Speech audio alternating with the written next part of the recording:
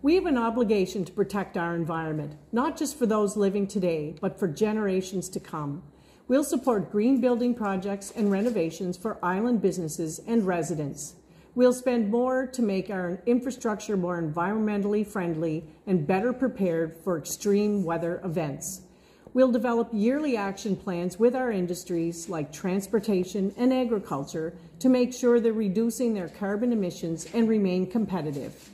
And we'll put more money in public transit so that more people can take the bus instead of driving. These are just a few things we will be doing to fight climate change.